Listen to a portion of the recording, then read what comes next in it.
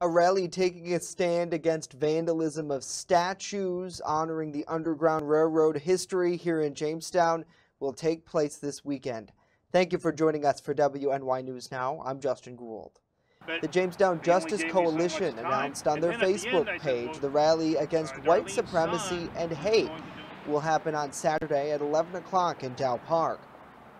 The Jamestown Police Department and FBI are investigating anti-Semitic and anti-African American graffiti of two statues in that downtown recreational area. The damage has since been cleaned off by the Jamestown Parks Department.